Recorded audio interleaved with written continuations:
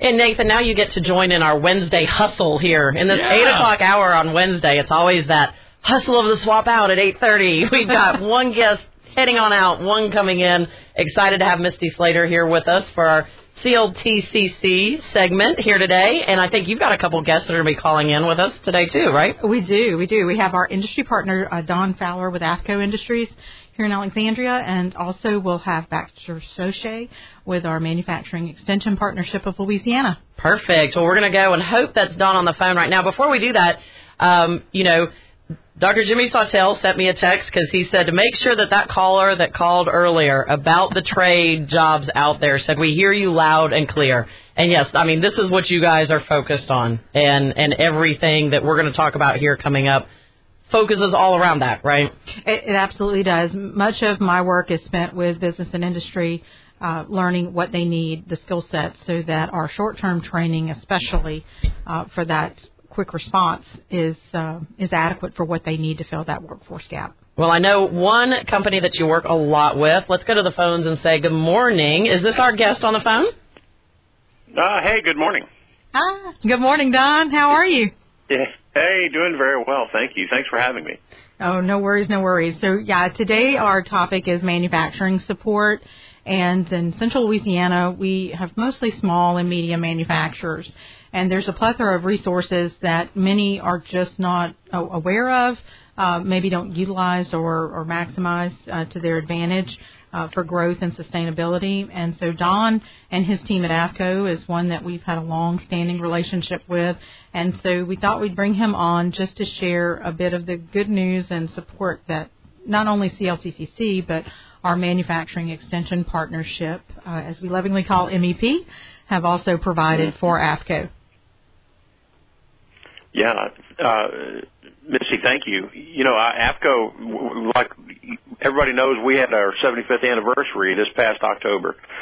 And we're doing a lot of things these days to try and constantly improve. And one of the things that we've done most recently was through an engagement with the MEP for a green belt training, a lean manufacturing green belt training that we sent. I think, Misty, we sent about 12 people through some of our, developing leaders. We sent them through this green belt training, and it's an opportunity really for them to learn how to do projects, recognize, things that really need to be done and ways to improve how we go about our processes. And so it was a great opportunity, but again, that's one of several engagements that we've had with MEP through the years.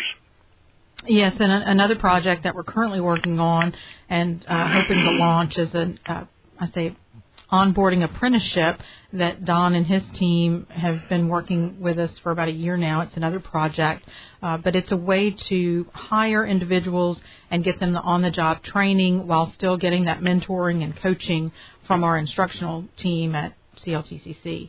And so we hope to gather up and work with the Workforce Commission. Elaine Moros and her team also are working with us to secure some candidates for that. And so we're hoping to fill some of those vacancies that you have, Don. Right, Missy. And for us, we use a temp to hire model of employing folks. So we hire through the local temp agencies or staffing agencies. Those employees come to work for us for a 9-day period, and if they prove themselves as being able to work in the environment that we have here and do the job, then we roll them onto our payroll from there. That has been like the biggest problem for us in terms of the rollover, the turnover velocity, and those ranks is very, very high. So I'm looking at my staffing report from the end of the month, and I noticed that last year the turnover in that group was almost 47%. We've made an improvement there. We're at 33% right now is the turnover rate among those employees, and it's tough. I visit with a lot of the manufacturers in the area, and through our Manufacturing Leadership Council, And this is common among many of the manufacturers in the area here. So this is a big problem to be solved. We have jobs. It's difficult to find folks who will come to work, and so we need to figure out better ways. What do we need to do better? And that's part of this initiative that we're working with CLTCC. And that's what we love working, or one of the reasons we love working with Don and his team at AFCO is because it does take a partnership, a true partnership, which is not just CLTCC, it's not just the resources and the dollars, but it's the manufacturers also saying, what can we do better? How can we improve our practice? And this onboarding apprenticeship is one of those opportunities where it is a sacrifice, a bit of a sacrifice for the manufacturer, but the investment long term, hopefully we'll see a reduced turnover rate and longevity in terms of careers. Because, Trish, we've talked about on the show before about how this generation is not as well connected to those technical skill sets. Yep. And so it's changing a culture, not just a career option, but it's changing an actual culture. And I have to imagine it also builds that loyalty to that manufacturer also, because they've been able to do this and they've seen that the manufacturer has allowed them, and that is more of a partnership. Yes. So it's got to build a little bit more. When you talk about, Don, about your turnover there, hopefully that builds a little bit more of that loyalty. No, that's right, and that's our hope, certainly. And when we talk about changing the culture of employees, it's also changing a little bit of our own culture as well. We've got to figure out ways in the ways that we manage. What are we going to do different to connect with these workers, understand our workers better? All of those sorts of things, and certainly the onboarding process is just the beginning of that.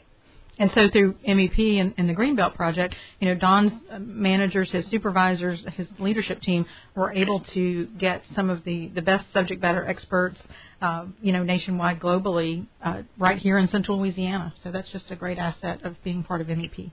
Yeah, so a great guest to talk about how this, before we talk to, after this commercial break we're going to actually talk about the MEP specifically too. So thank you for joining us here this morning. That was great. Yeah, thank you, Don. Yeah, well, thank you. Thank you very much. I appreciate it. Y'all have a great day. You too. We'll take our break and we'll come right back. Great. 970 AM, 104.9 FM, KSYL. 970 AM, 104.9 FM, KSYL. Now back to Talkback. And we're back this morning with Misty Slayter in our CLTCC segment. And you've got another guest joining us here. We're going to go back to the phone. Good morning. You're on Talkback with Misty Slayter. Good morning. This is Baxter, Saucier with MEP Louisiana. How you doing? Hey, good morning, Baxter. Thank you so much for taking time out to join us this morning and talk a little bit about the Manufacturing Extension Partnership of Louisiana. Well, great. Thank you. I'm privileged to be here, and I can tell you that we have a long history of working with Misty and CLTCC, and actually, if you like, Misty, I'll give a little background on what the MEP is about and what we do. Yes, fabulous. Okay, great. All right. So I've been with the MEP of Manufacturing Extension Partnership since 2001. I'm a certified master black belt, which, as Don Fowler mentioned earlier, part of the green belt training and that stuff, that's sort of what I do, Lean and Six Sigma training. My background is engineering, and I'm currently the operations director for the Manufacturing Extension Partnership of Louisiana. And just to help the audience understand, we're part of a nationwide organization of MEPs. There are 51 throughout the U.S. Centers through all 50 states and Puerto Rico. And we work in collaboration with the Louisiana Community Technical College System in all 12 colleges throughout the state. And their local resource, obviously, is the LCTCC. And as I mentioned, we've had a long history of working with Misty and the manufacturers in her area. So our focus is specifically with manufacturers. I also want to share that, we typically when we engage with a client and we might get a call from Misty's group, when we engage with someone, we're going to check if they have a, Duns and Bradstreet number, if they have a NAICS code that is a manufacturing code, which qualifies us to provide resources to them. And then also, we're going to go in, with someone, a representative from CLTCC that is also helping. While we're bringing the technical expertise to the table, we're also bringing a workforce person or representative from the local college in whichever area of the state we're working in to address all of the needs that manufacturer might have. So in order to do that, we would usually do a business assessment to see, where they might have some needs and how we might address them, so that, if it's training, we would look at some of the things we look at are reducing costs, improving existing processes, seeing where they may have some training needs, or as Don Fowler with AFCO mentioned, some onboarding or some other types of training. And something that Misty and the group at CLTCC does very well is actually customizing training to meet the specific needs of that manufacturer. So that's a really great relationship for us coming in with CLTCC, where we can address the specific needs of each manufacturer. It's not just one size fits all. Yeah, and the great thing about the MEP partnership, and from my perspective, is, as I said before, Don Fowler and his team have access to state-of-the-art training, that someone in a larger, more urban area would have. MEP has 51 units across the United States and Puerto Rico, and so not only do we have access to the resources just within Louisiana manufacturing community, we can tap into 49 other states and Puerto Rico's agency if we, so need to. Yes. And another thing that we wanted to talk about today was, what are the three main topics in the state of manufacturing today? What are the things that manufacturers are dealing with? And as Misty mentioned, because we're part of a nationwide organization, there are resources available that we may, call on another state, another MEP that might have a best practice that might help one of the manufacturers here in Louisiana. If they've had some challenges, we can help to address those more than just on a state level. And three of the main things that we're addressing nationwide, and they're not unique just to Louisiana, we see it everywhere, are labor shortages and workforce. I think Misty and Don Fowler mentioned those a few minutes ago.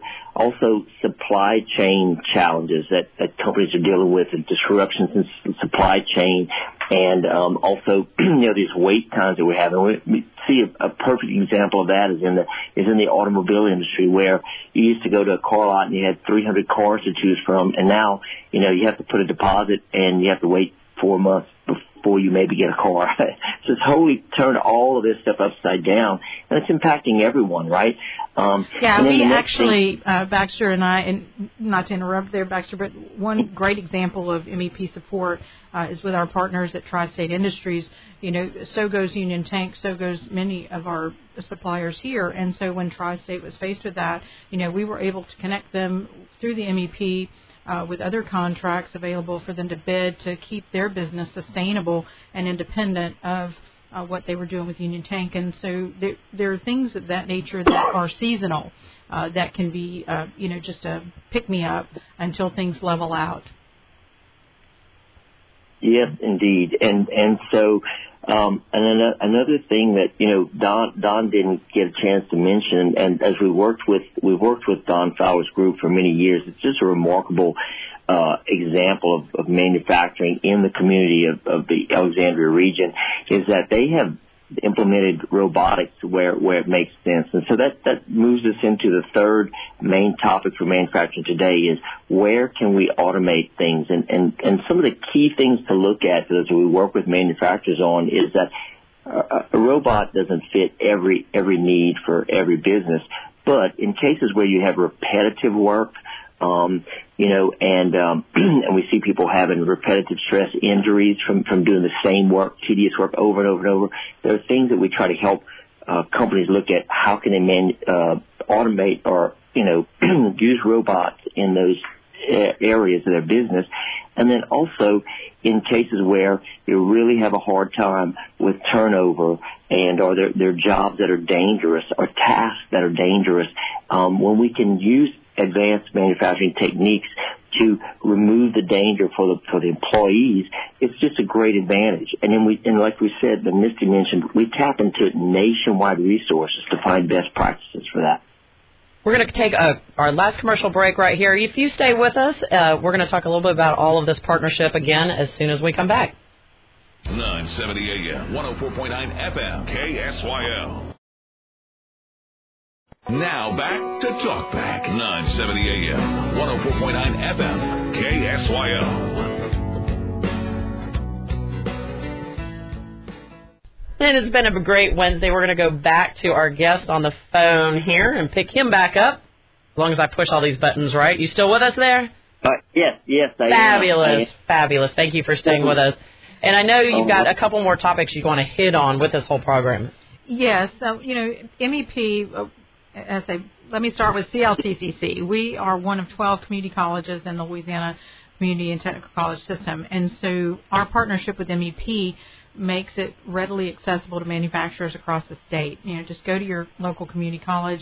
Of course, I'm the representative here in Central Louisiana. And or you can go directly to the MEPOL website, MEPOL.org, to register and sign up, if you have a specific need, if you're a manufacturer.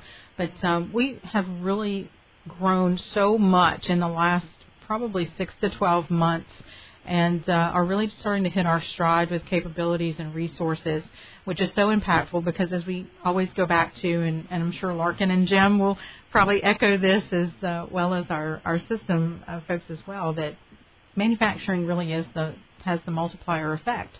And so when we have strong manufacturing in Central Louisiana, we have a strong Central Louisiana and jobs. So we are very thankful for Baxter, for Dana Blanchard, who is our MEP director, our state director, for all of the support that they give us. We enjoy several partnerships with LaSalle Lumber, Hunt Plywoods, CENLA Powder Coating is relatively new, and I'm actually getting to go on a great, what I call a treat visit today for holiday fried pecans. So, it's pretty exciting work. I know, Baxter, sorry you had to call in and you couldn't be here today for that. Yes. But yeah, it's great to be able to provide that support for our manufacturers and watch them thrive. Definitely. I would like to add, too, that we have over 3,200 manufacturers in the state. And if a manufacturer, has some interest or some challenges, they can go to Misty and the group at CLTCC have an incredible training facilities for manufacturing clients in their area. And their instructors come directly from industry. Most of them have a whole career of industry behind them. So the technical training that CLTCC provides and the other colleges provide for manufacturers is very hands-on. It's really good stuff. And then, I'd also like to add that one of the things that all of the colleges and CLTCC working on with MEP is changing the image of manufacturing careers. These are high-paying jobs, technical skills, people that have a great quality of life, and it's just, it's what we can do together to change that image and provide employment and great opportunities. The enthusiasm that our instructors have, and I cannot let the segment end. In fact, I could probably have a whole show with my team, Don Robinson, Ronnie Richmond, Larry Book, Willie Jackson, Mike Suklik, Nub Parker. You guys probably know these names very well.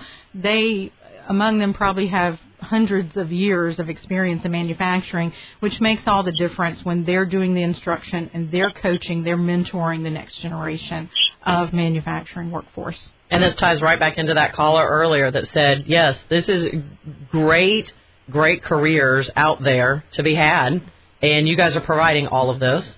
And then again, for companies out there that might want to look into this MEP, I think you kind of answered my question before I asked it there. Where do they go if they're interested in looking into this? So they can come right to you, Misty, right? Yes, absolutely. Reach out to me at the college, and we will certainly connect you with the resources. Again, we're just a piece of the puzzle. We can bring in teams of the subject matter experts to help you with your specific needs. That's terrific. Well, thank you, Baxter, for being with us today on the phone. We appreciate that. And Anything you want to wrap up with in the last 20 seconds here, Misty? Well, we do have our heavy equipment operator class starting July 25th, and so we're very excited. We have a couple of takers already. I think we have 5 or 6 registered. We're very excited about this, our short-term class in Alexandria. And we also had our first Foster Promise qualifier. I was so excited to hear that. I think she's headed toward our Farm Tech program. Oh, wonderful. So, yes, and, of course, we've got our online healthcare programs in general, which we'll be talking about in the next couple of weeks. Well, thank you. We appreciate it. Great segment today. Great show today, Nathan. Thank you. Thank you for hanging with me the last 2 days. I'll be looking forward to hearing you tomorrow with Matt. Yes, tomorrow Matt Ritchie will be up here with me. I'll have him just as open line time, 442-8255 for the first part of the show, and then his economic update from 8 to 9 tomorrow. So join us tomorrow. Again, thank you guys, and have a great Wednesday. I'm going to give a quick shout-out to my Nate Skate. He is 20 years old today, and my sister as well. Happy birthday, Lee. Awesome. You guys have an awesome day. Yes, you too. You've been listening to Talkback. The opinions expressed were those of the hosts and callers, and not necessarily those of CENLA Broadcasting.